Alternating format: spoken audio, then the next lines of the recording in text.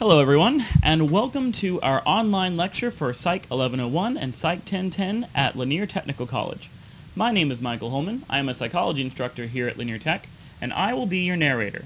Please note that these lectures are intended to assist you in better understanding the material, and should not be considered a substitute for attending lecture, reading the text, or completing your assignments. With that said, let's talk about methods of therapy. So this time around we're going to define psychotherapy and describe the history of treatment. We will describe traditional psychoanalysis and short-term psychodynamic theories. We will define humanistic therapy and contrast its two main approaches, define behavior therapy and identify various behavioral approaches to therapy. We will define cognitive therapy and describe Beck's approach and REBT. And we will identify advantages, disadvantages, and types of group therapy. We will explain whether psychotherapy works and who benefits from it, and describe methods of biological therapy and their benefits and side effects. So true or false? Residents of London used to visit the insane asylum for a fun night out on the town. That is true. Some psychotherapists let their clients take the lead in psychotherapy. That is also true. Some psychotherapists tell their clients exactly what to do. That is also true. Lying in a reclining chair and fantasizing can be an effective way of confronting fears. That is also true. Smoking cigarettes can be an effective method for helping people stop smoking cigarettes. That is also true. There is no scientific evidence that psychotherapy helps people with psychological disorders. That is false.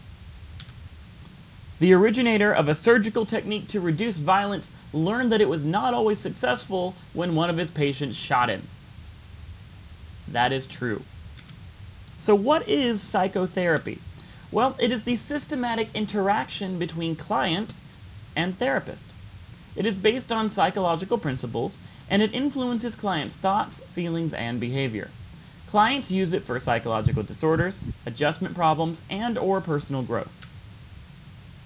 There's a long history when it comes to therapy.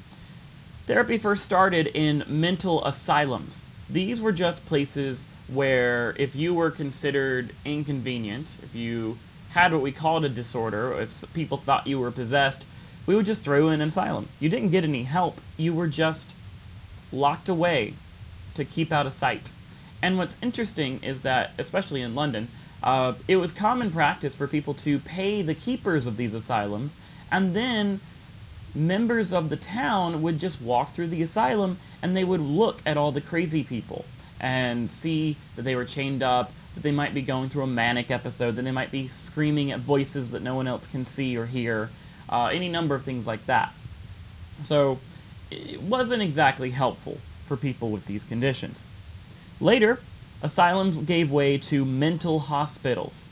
So mental hospitals are really not any better than asylums. We would say that we were helping you, that we were treating you, but really this was just an awful ground for us to conduct horrible experiments on people, things like lobotomies and things of that nature, which you'll learn about later towards the end of this lecture. Also, just like in asylums, people often would use mental hospitals as a way to get rid of people that were inconvenient. So if they were a little bit eccentric, or if they were the inheritors of money or a large piece of land, it was very easy to get someone sent to the asylum, and then you didn't have to deal with them anymore. And you got whatever they were the owners of because they were mentally unfit. Today, the modern approach is the community mental health movement. So this is a very different approach because most of our clinics are actually outpatient clinics. Outpatient clinics are like going to the doctor's office or the dentist's office. You go in, you have your therapy, you get your treatment, and then you leave. You go home. We do also have inpatient treatment centers for clients that are in need of a little more intensive care, but these are all done entirely voluntarily, and most people can leave at any time unless they are judged to be suicidal or possibly homicidal. So, before we begin on psychoanalytic therapies, I also want to take note of this picture. Here is an example of Londoners having a nice night out on the town by visiting the local insane asylum. So you can see that people are locked up, things of that nature. And you'll also notice that, for example, this young woman is being depicted just being posed and things of that nature. If you recall from the psychological disorders chapter, she was most likely experiencing waxy flexibility, and so they were demonstrating her waxy flexibility to the interested crowd of onlookers. So that's a way that we often would be using victims of psychological disorders for our own entertainment. But now we're going to talk about psychoanalytic therapies. So traditional psychoanalysis involves insight, catharsis, free association, resistance, and transference. Insight, you already know about by now. That's that light bulb above the head. Catharsis, however, is when you release your anger or any emotion that you have through physical activity. So if you're angry, you might hit a pillow or punch the wall or beat on a punching bag, anything like that. It's considered cathartic. Free association, you've heard of before. These are those Rorschach tests and the TAT tests. So you just see an image and you say the first thing that comes to mind. Resistance is very interesting because resistance is when you're in a therapy session and I bring up, say, your dad, and you say, I don't want to talk about my dad. You know, why do we always talk about my dad? Why don't we talk about you? We always talk about me. Why don't we talk about you? Or you change the subject, right? So resistance is when you go out of your way as the client to resist talking about a particular subject. As a good therapist, it is my duty then to talk about that subject. Whatever you don't want to talk about, that's what we're going to make you talk about. That is resistance. Transference is something that Freud often called the ultimate goal of therapy. Transference is when the client starts transferring their feelings for someone else onto their therapist, because their therapist is a safe target. So for example, if they are resentful of their parents, but they don't feel comfortable admitting that, they might start being resentful towards the therapist. Or if they're in love with their best friend, they might start showing feelings of love towards their therapist, because the therapist is a safe target, whereas their best friend might not be. And so once we catch that transference is going on, then we can address it and figure out, well, where are these emotions really coming from? Who do you really have feelings for? So for example, if I was in a session with someone and maybe I questioned them on an idea that they had about someone, and their response was to say, well, you know, you never support me. You never like any of my ideas. You always shoot down every idea I've ever had. And we just have this long pause. This has happened in a therapy session for me. And I said, wait a second. I've only known you for about 3 weeks. How can I shoot down any idea that you've ever had? And so it turned out they really didn't have those feelings about me. They had them about their business partner. They simply transferred them onto me because I was a safe target. You probably also heard of dream analysis. Freud would often say that this was wish fulfillment. Whatever you were dreaming about was what you really wanted. A lot of therapies used today are known as short-term dynamic therapies. They are shorter, they're less intense, and they're more directive. They also do something called ego analysis, where they focus more on your ego and less on your id. So more focus on the current you, less on your unconscious instincts or urges. Interpersonal psychotherapy focuses on the present rather than childhood relationships. This is something that's also different from what Freud did, so it's a more modern view. Insight-oriented therapy, of course, involves psychoanalytic theory, which follows the id, the superego, and the ego. You hopefully remember that from the personality chapter. And is the theory of psychoanalysis and psychodynamic therapy. It touts the benefits of personal insight and says that insight is obtained by developing awareness of unconscious thoughts, feelings, and behaviors. Several techniques of psychoanalysis and psychodynamic therapies include free association, dream analysis, interpretation of defense mechanisms, resistance, transference, all sorts of things. So psychoanalysis was founded by Freud, and he said that the root of all of our problems is in unconscious conflicts. That this is because of an imbalance in our id, our ego, and our superego, and that conscious insight can resolve these conflicts. Special therapy techniques may be used like free association, dream interpretation, and interpretation of resistance. You might also use transference, catharsis, and we've also found that interpersonal psychotherapy really does work for depression. It first started to treat depression with Freud, and it identifies sources of depression and goals for the therapeutic process. We've actually found very successful outcomes from this, so this is another example of how therapy really does work. So let's look at psychoanalysis versus psychodynamic. The first thing that you might notice is that psychoanalysis is on the left, psychodynamic is on the right. With psychoanalysis, the client is laying down, and you can think of it this way. You're laying down because you're going to be there for a while. Psychoanalysis will dive into your childhood. It dives into your unconscious motives, and so you are going to be coming to therapy sessions for months and even years at a time, over and over again. With psychodynamic therapies, you're sitting in the chair. You're not going to be there for too long, just an hour session a few times for a couple of months, and then you're good to go. So these sessions usually have much shorter term goals, whereas you can have long-term goals with psychoanalysis because you've got a lot of time to work with. The other major concern is insurance. Insurance is not usually going to pay for psychoanalysis because we're basically saying this person is going to come to therapy for 1 hour a week for the rest of their lives. Probably. So insurance isn't willing to pay for that. But psychodynamic therapy, we usually get about 4 to 8 sessions, which can be anywhere from 1 to 2 months of working with a client, usually. So that's what insurance is willing to pay for, and so we make shorter term goals and try to teach them the skills that they need in that moment so that they maybe can go on to do better things and overcome their problems on their own. We're more like teachers and less like shepherds. The treatment is far more intense in psychoanalysis than it would be in psychodynamic therapies as well.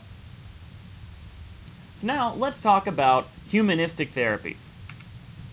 First, we have client-centered therapy. The big name here is Carl Rogers, and this sort of therapy provides insight into parts of us we have disowned so that we may feel whole. It is non-directive, so you drive. It is warm, and it has a therapeutic atmosphere. It also is all about unconditional positive regard. So no matter what you do, no matter what you've done, I'm not going to judge you as your therapist. This is actually incredibly important because many people are dealing with issues that they hate to admit to people, let alone to a complete stranger. And so they might be afraid, and it might be why they haven't talked to friends or family, that you're going to judge them. So by making sure they know that nothing they say or do is going to allow me to judge them, then they feel more willing to open up and tell me the truth. And I can't really make any progress and help you unless you tell me the truth. So it becomes very important. Client-centered therapy also uses empathy. Now, a lot of people get empathy and sympathy confused. Think of it this way. Sympathy is focused on yourself. It is how you would feel in a situation if you were in that situation. Empathy is recognizing the emotions of the person you're talking to. So for example, I once had a client who was dealing with depression and she was going through a divorce. They were in the process. And then one day she comes in and she goes, well, he's completely moved out and all of the divorce papers have been signed. Sympathy response would be, oh, I'm so sorry. Oh, I know that must be tough for you. Because that might be how I would feel if my relationship was ending. Empathy, however, is recognizing that she was ecstatic. She was so excited that he was gone. She was like, he is gone. I never have to see his ugly face again. I don't have to deal with him not putting up the dishes anymore or cheating on me or anything like that. So she was ecstatic that he was gone, and I needed to recognize that that's how she felt about the situation, not how I would feel about the situation. And we also need to be genuine with client-centered therapy. They need to think as a client that what I'm saying I believe in, that I'm not just throwing them a line or treating them like another client or just another customer, that this person matters to me, and what I say I'm saying to really try and help them. So this can be very difficult, but it's important that they trust us at every level, and that's what Carl Rogers was really famous for. Gestalt therapy is another form of humanistic therapy. The big name is Fritz Perls, and it integrates conflicting parts of your personality. It is very directive, and it is focused on the here and now. Gestalt therapy is very imagination heavy. It's all about role-playing and pretending that people are in the room with you. We call one technique the empty chair technique, where we say that we have the person you want to say all this stuff to that you're struggling with. I have them tied to this chair, bound and gagged. They cannot say or do anything. Nothing bad will happen if you admit your feelings to them right now. So go ahead, let it out. And so what's great about it is when we're doing these sort of role-play activities with Gestalt therapy, we're actually creating a plan. We now, in some way, have experienced both the best case and worst case scenario, and we can learn to adapt to it. So it can be very useful, but you've got to be willing to commit to the imagination requirement. An almost direct opposite of Gestalt therapy is behavior therapy. Behavior therapy applies the principles of learning to directly promote desired behavioral changes. It does things like conditioning and observational learning, and it's used to discontinue self-defeating behaviors like jumping to conclusions or eating fast food as a coping mechanism, or even smoking. One way that we'll use behaviorist theories is with fear reduction methods. One method we'll use is systematic desensitization, where you confront various forms of various stimuli, and you are counter-conditioned to eventually overcome that fear. So, for example, I once had a client that when she was a little girl, she was making hot dogs, she was boiling hot dogs rather, and she'd done this a million times. She was home alone, but for whatever reason, she accidentally hit the pot of boiling hot dogs and spilled it all over her body. She had horrible third-degree burns over her entire body. Her burns were so bad that she was in the hospital for months, and she had multiple skin grafts, multiple surgeries. She even went to a burn survivors camp. Today she's mostly healed. She has a few scars still. But one of those scars is a mental scar. She developed an overwhelming phobia of boiling water, to the point where one day she came home and she saw her roommate making mac and cheese. And when he was draining the noodles of the hot water, that's when she walked into the door. And as soon as she saw him draining the noodles, she had a complete meltdown. She completely freaked out because she just knew that he was going to spill it, that it was going to burn him, any number of things. So that was her phobia. So she came to me because, sure, she'd been dealing with it for a long time, but she hadn't really addressed it. And now she had no choice because she had just started a new job. She'd been trying to get a job for a long time, and she finally got one. It was working in a restaurant in the kitchen of a amusement park. And she'd been able to avoid this one responsibility up until this point, but she knew at some point she was going to have to do this because everyone had to do it. At some point, she was going to have to empty out the vat of fry grease at the end of the day. You can imagine how someone with the fear of boiling water would not want to do this, and she just knew if she refused to do it, she was going to get fired. So she came to me to see if we could help her with overcoming this fear of boiling water. And we used systematic desensitization. So we started out by me asking her to imagine a pot of boiling water in her head. Just imagine it. Close her eyes and pretend it's there. And I asked her on a scale of 1 to 7, how bad is your anxiety right now? And she said a 6, just from pretending it was there. And so we would then practice our relaxation techniques, which we used over and over again. And so the idea was that just imagining the pot of boiling water while she was already in a relaxed state would eventually condition her to be relaxed when thinking about the pot of boiling water instead of being afraid.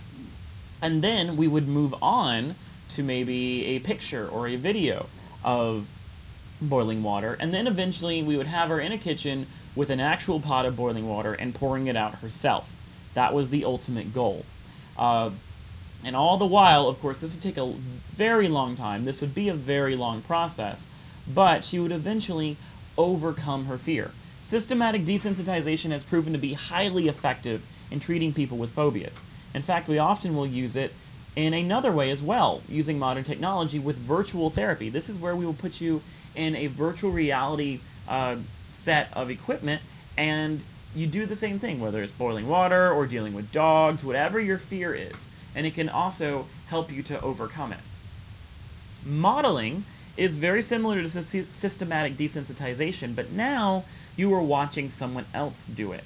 And so you see that nothing bad has happened. So, for example, if you have a terrible fear of pit bulls, then we might bring a pit bull into the room with you, and of course you're going to be very upset in that moment, but then we have someone else play with the pit bull and you see that nothing happens. And so that shows you that the worst case scenario is not always going to happen. Another thing we will do in behaviorism is aversive conditioning.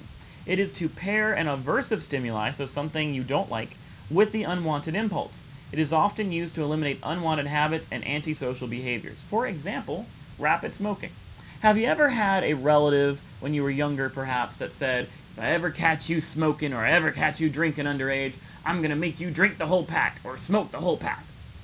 If you've ever had someone tell you they were going to do that, or maybe they actually did it to you, then you know what happens next. You get sick. And so when you get sick, while smoking a cigarette, for example, you then become conditioned to associate cigarettes with that nauseous, queasy feeling, that feeling like you're going to throw up. And so what happens is that later, when you pick up a cigarette, you feel nauseous, and so you don't smoke. And so sometimes one method of helping someone to quit smoking is to make them smoke even more. So every time they want one cigarette, we'll tell our clients to go out and smoke 5 cigarettes. And they keep doing that until the point where they have too much, and all that nicotine makes them really sick, and then they don't want it anymore. So it has proven to be very effective. We've also used methods like electric shock or rubber bands, any number of things. So this is a very effective method as well. We also might use operant conditioning with the token economy, saying that if you are not performing this behavior, if you do whatever it is you're trying to train yourself to do so many times, then you'll get a star or something like that. And then eventually you're able to reward yourself because you've been doing so well. We also will use successive approximation and biofeedback training. There's also social skills training. This decreases social anxiety and builds social skills through operant conditioning techniques, things like self-monitoring, behavior rehearsal, and feedback. We would do this often in a group therapy session that I ran that was about social anxiety on a college campus. So these were all usually freshmen or sophomores in college, and they were new, they didn't know anyone, and they were so shy that they weren't able to talk to other people. And they wanted to change. So one thing that we would do is we might give them a list of questions that were just simple standard questions that you could ask anyone to get them to get to know them better. So we might ask them questions like, what's your favorite color? What TV shows are you watching right now? What's your major? Do you like dogs or cats more? Stuff like that. Very basic, simple stuff. And what we would do is we would have them split off into pairs, and one person would practice reading the questions to their partner, and the other person would then get the opportunity to practice answering those questions, and then they would switch roles. And what was great about this exercise was that a lot of times these people were just so nervous about their situation that they were afraid that they were going to say the wrong thing, or they were going to ask something stupid. And it's true, maybe they would have a weird answer for something because they're just that socially awkward. But if they did that in real life, someone would be like, wow, there's something wrong with you. But In our group setting, in our social skills group, nobody was going to judge them for it. It was normal. They could get good feedback on how maybe that's why you don't say that in a public situation.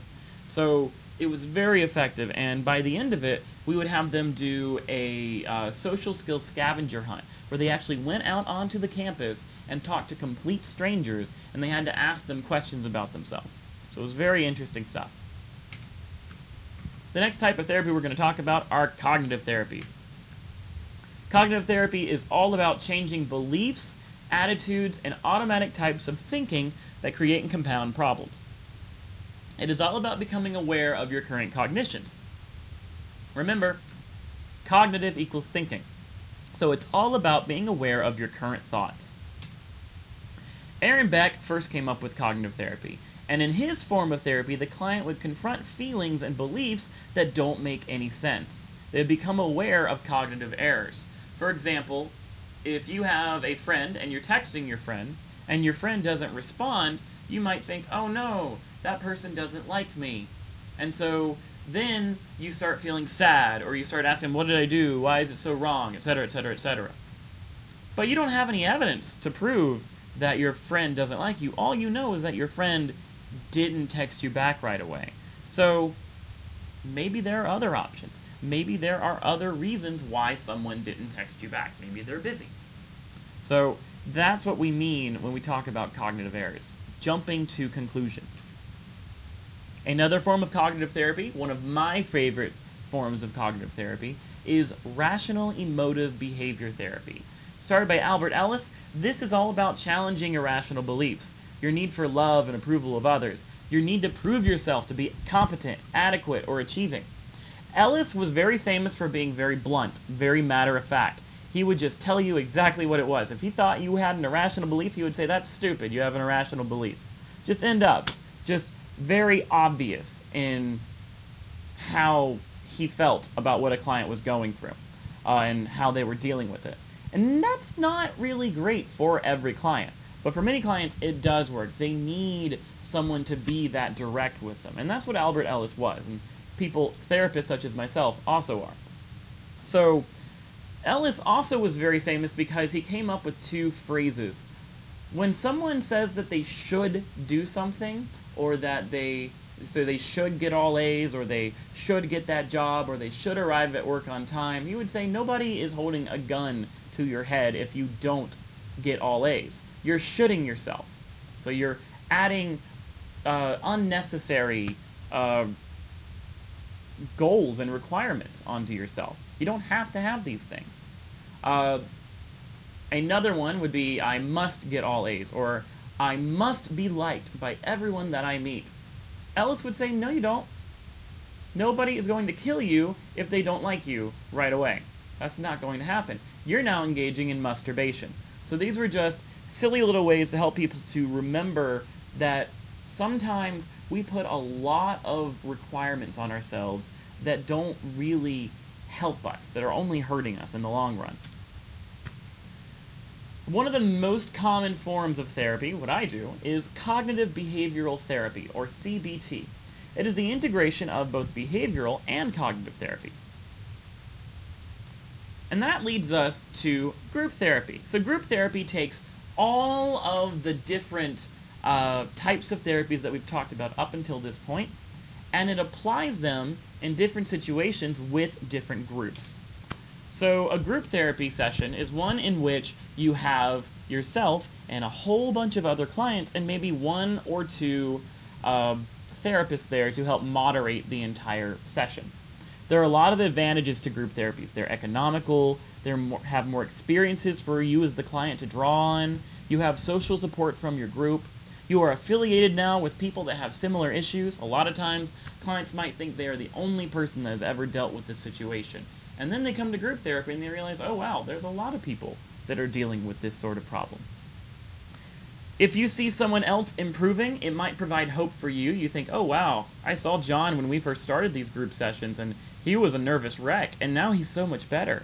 If John can get better, surely I can get better. And it also helps to practice social skills in a safe environment, as we've talked about already. But the main disadvantage, the main drawback to group therapy sessions is that each individual is unable to express their feelings to the group. So if you're not comfortable sharing something with a whole bunch of people, then you probably won't.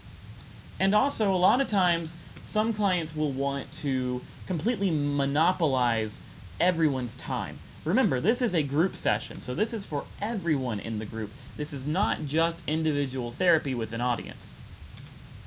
There are a number of different types of group therapy, aside from just regular group therapy, and they include couples therapy, which can help to improve communication and manage conflict, and also uses the CBT approach, so combining both behavioral and cognitive approaches, and family therapy, which now, instead of just the couple, is the whole family, and they often will use the systems approach. So the systems approach is asking each member of the family, how do you fit into the family? What's your role?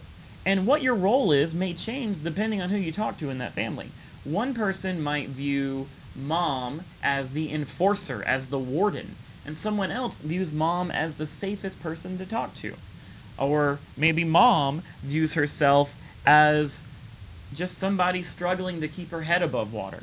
So seeing everybody else's perspective can really help the family to understand how they can work together. So the question is, does psychotherapy actually work? The short version is yes. We have done meta-analyses and found that people who obtain psychotherapy fare far better than those who do not. There are certain specific factors, like having the support of an educated helping professional. You have someone that is trained to help you, and they're helping you. But there are also non-specific factors, like the client-therapist alliance. This is a relationship like any other relationship, but this is a relationship dedicated to helping you improve your mental health. So you want to make sure that you trust your therapist, that you can enjoy them, that you are having a good time together. You also have to consider the type of therapy that you're doing. Remember, not everybody is going to like REBT. Not everybody is going to be comfortable with Gestalt therapy. So you want to think, if you are thinking about doing therapy, what kind of therapy do they do? And also think about your problem. Many therapists are specially trained and have tons of experience in specific situations. So many therapists are specially trained in sexual assault. Other therapists are specially trained in dealing with gender identity issues. Other therapists are trained in dealing with anxiety. Others are really skilled at working with depression. So depending on what kind of problem you have, maybe you need to find a specific type of therapist. And finally, think about you as a patient. Are you the kind of patient that needs someone to stay on top of you at all times to make sure you get it done? Are you the kind of patient that if someone does stay on top of you, you're going to freak out and you're going to get angry at this person and become irrational and not want to come back? Well, think about that. Think about how you are as a person and what kind of therapy might work for you. And then you'll be much better prepared when choosing the right therapist. We also need to be multiculturally competent as a therapist because we are supposed to help people from all walks of life. And we need to understand that many people from many different cultures and backgrounds are going to struggle with things that we don't. For example, African Americans are known to cope with prejudice and discrimination far more than many other groups. Asian Americans, their culture tends to stigmatize people with disorders, and therefore they will deny problems and not admit that they have an issue. Latino or Latina Americans will value family interdependence, which can conflict with the goal for self-reliance, and Native Americans have had a complete disruption of their traditional culture.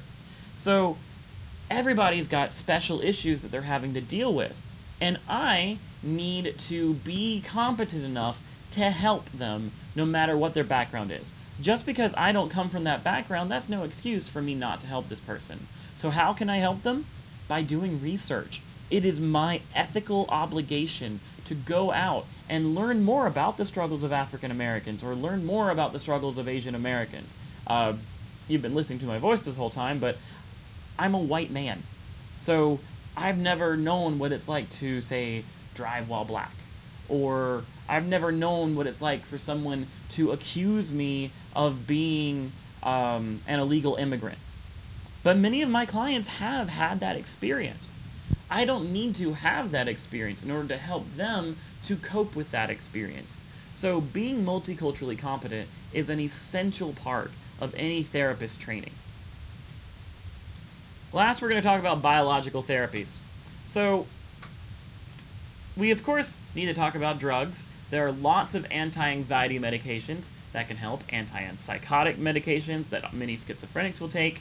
There are antidepressants that we've talked about before, like SSRIs, lithium, which is a very strong drug that can help with depression as well. I want to talk a little bit about anti-anxiety medications and rebound anxiety. Rebound anxiety is when you are on medication and then you come off of it. And what happens is that once you've stopped taking your medication, in that short time frame, possibly between another medication, your anxiety becomes worse. It's almost as if you had the floodgates of anxiety being held back by your medication. And now that those meds are gone, your anxiety comes back twice or maybe 3 times as bad as it used to be. I have a very good friend who suffers from social anxiety disorder, and he has said that sometimes he needs to change prescriptions because he doesn't like the side effects or he just doesn't think it's working as well. And so he'll ask his doctor and they'll put him on something new, but then he has to first come off his original anti-anxiety medication. And so he does, and then he has to slowly get started on the next prescription. And he has told me that that period between medications, he will have the worst anxiety he has ever experienced in his life. It's known as rebound anxiety. Other therapies that we have used that are considered biological are things like ECT, or electroconvulsive therapy. Side effects include memory problems.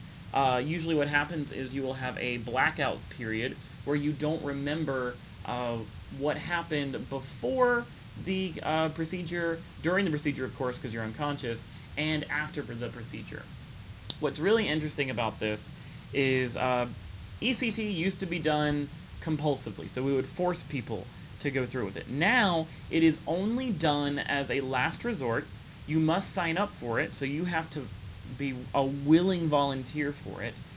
And what happens with ECT is we will sedate you, we will slowly put you to sleep, we will strap you down, we will put a mouth guard in your mouth so you don't bite your tongue off accidentally, and we'll put these little electrical nodes up to your brain and send you a small electrical pulse. And what this does is it's essentially like turning your brain off and on again.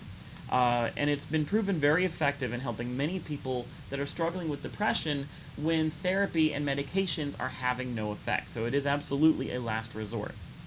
Another method we might use is psychosurgery.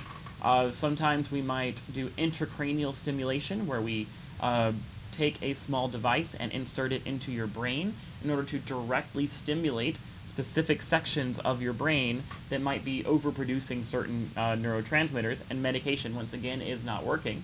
That has also been used in very extreme cases of depression.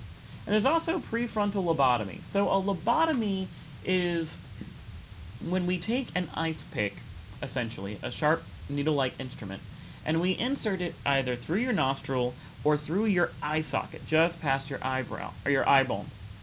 And we go into your frontal lobe of your brain, and we insert this needle there, and then we jiggle it around, and then we take it out. And what do you know? You feel much better. But you don't actually feel much better. In fact, you become a vegetable. This is almost entirely panned by professionals these days. We don't really do it anymore. What's ironic is that the guy who came up with lobotomies would do these for almost any reason.